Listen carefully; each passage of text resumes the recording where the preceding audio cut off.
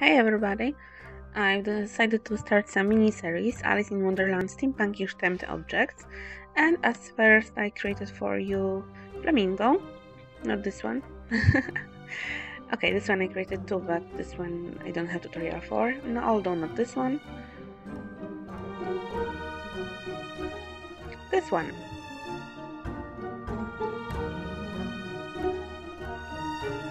I'm using black Fimo soft, as you can see. First, shape Flamingo's body. It's easy, it looks a little bit like a duck or like a swan. So we are shaping an oval with a little tail which is going down, and head on the long neck and big.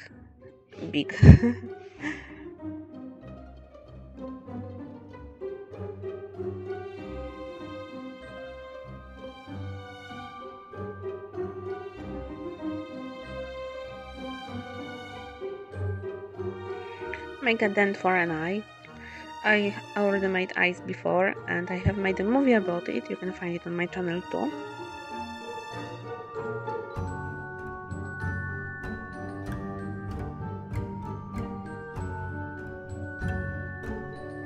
Add legs. I used two really long eye pins to make legs. After I decided to decorate them with little beads, but this I don't have recorded, I'll show you on photos later how it looks like.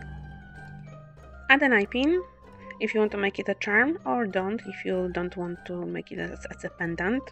I do, so I added one. Here it is.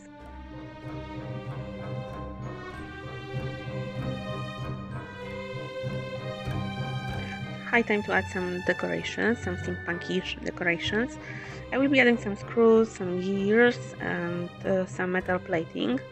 I'm putting Fimo under his head because the Fimo soft is too soft for the neck, so the head of my Flamingo was falling down. Here I'm cutting some Fimo for metal plating on his neck. I'm wrapping it around, as you can see. It's really soft. I should have chosen some Fimo Classic for this project. It would be easier. I recommend.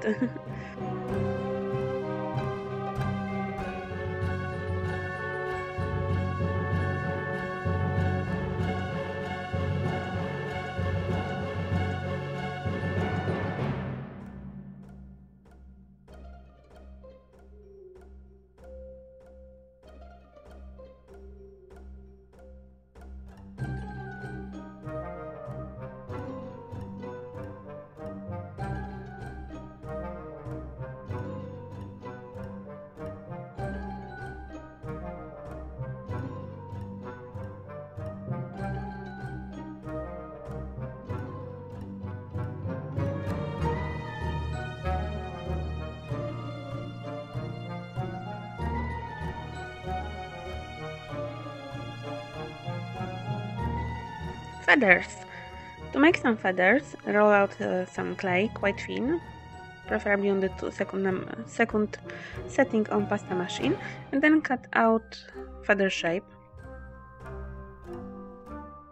like you can see. Now flatten a little bit edges of every feather and draw the details. At first do it normally, like the feather, I know at first it looks a little bit like a leaf, but soon it will start looking like a feather.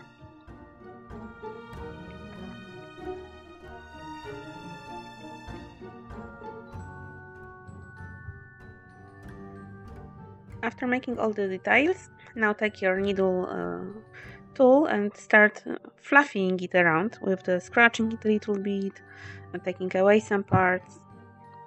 It should be fluffy and not regular, because feathers are never regular.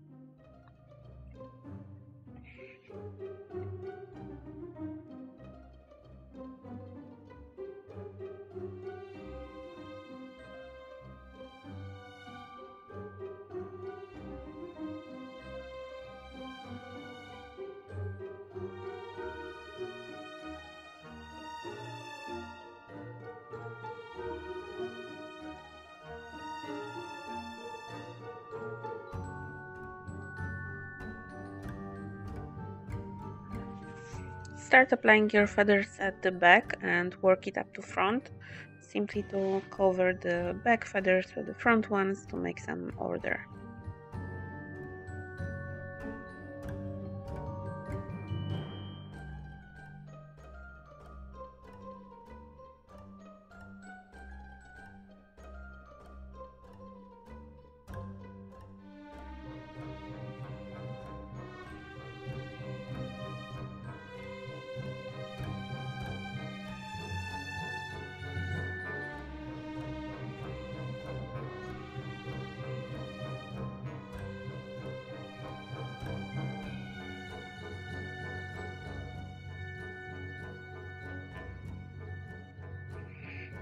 Some metal plating also on the back of it. It could have been better on my Flamingo, but I placed the eye pin on not really fortunate place, because it was completely in the middle. You can do it better. And more regular. Oops, it fell.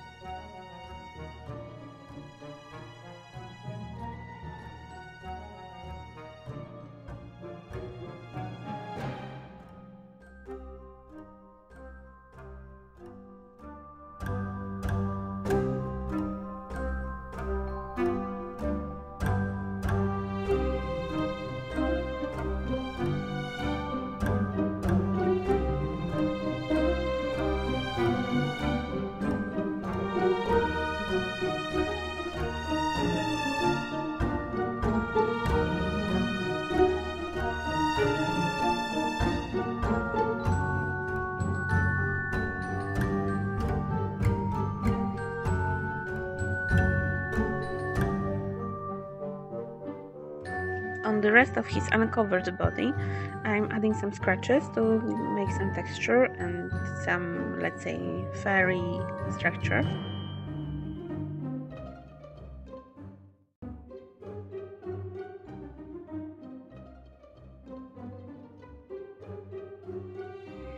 It's high time to add some color to my Flamingo because it's really black for now. I'm using currently color which is called Flamingo Pink. That's Parallax, because I haven't shown that. It's really very vibrant pink, very vivid and very nice. Camera is not fully showing, it makes it more purple a little bit, but it's very vivid pink, not purple. And here I'm adding some color which is called Reflex Violet. On camera it looks a little bit blue, but in real it's closer to pink. It's violet pink, not blue. And now I'm adding real blue, just in some places. It's turquoise from Parallax.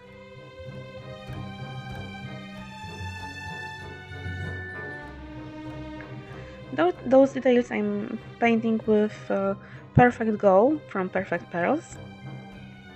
And yay, a cookie! My boyfriend came home and gave me a cookie, yay! To paint those details, now I'm using Antique Copper from Parallax.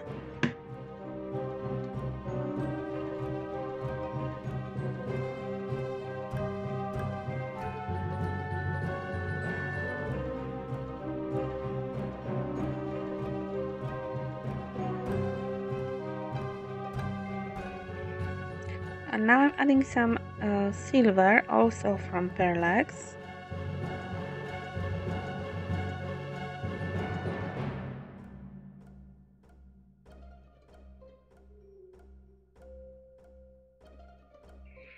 For parts which are supposed to be more shiny, I'm adding perfect bronze from perfect pearls. Look how shiny it is. I like shiny.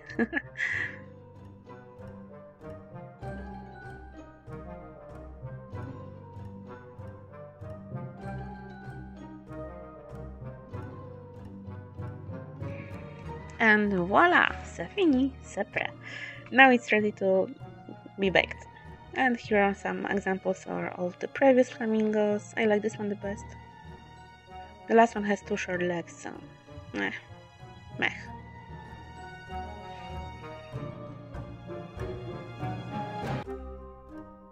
Bake and glaze.